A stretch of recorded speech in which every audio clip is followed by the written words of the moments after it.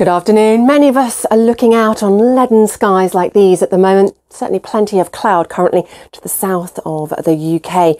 We will perhaps see a few brighter spells in the east as the afternoon wears on. But the best of the sunshine for today, I think, will be found across eastern Scotland. Not looking too bad at all at the moment in Aberdeenshire. A few brighter spells set to trickle their way further south here too.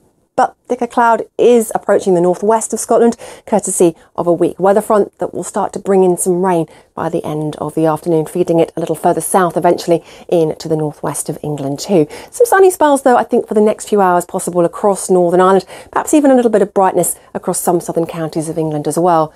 The big story for today though is just how mild it is, temperatures of 10 and 11 degrees. And through this evening and overnight, those temperatures aren't actually going to change too much, perhaps just dipping by 1 or 2 degrees. Some pretty heavy rain for a time across Scotland, briefly glancing into Northern Ireland and Northern England. A fine story further south. This is the map at the end of the night. It's green and yellow. That gives you some indicator of just how mild our night will be. In some spots, temperatures could stay in double figures.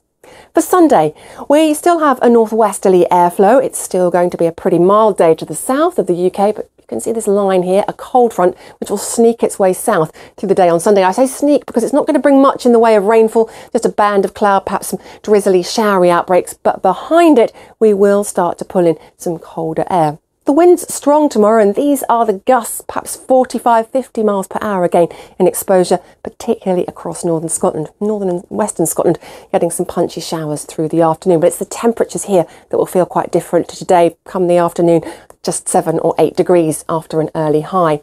Then that colder air will dip its way down across the UK for Monday, milder again on Tuesday, and then eventually colder, I think, for a longer spell end of the week.